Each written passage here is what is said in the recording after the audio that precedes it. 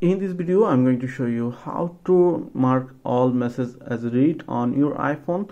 So this is Anis. Welcome back to another video. If you're new in my channel, please consider subscribe and hit the bell icon for my latest update. If you did already, thank you so much. So let's get started. As you can see on my iPhone, 355 unread messages on my message apps.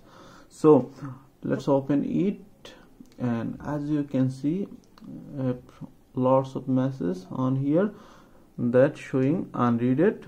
So if you open any message that it showing as a read message and showing other unread message.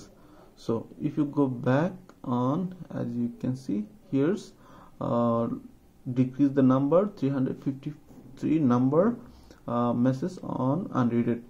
If you want to mark all messages as a read, just tap on edit on the left top corner and select message, and here showing selecting one by one, then tap on unread so it can unread one by one.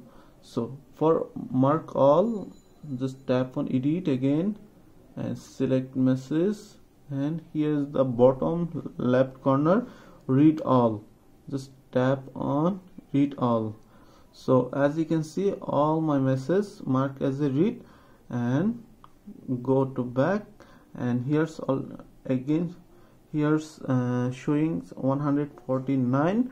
so it will update later. So that way you can mark all messages as a read. So pretty much that's it. If you have any questions, please let me know in comments. If this video did helpful, please thumbs up and share my video. See you on the next.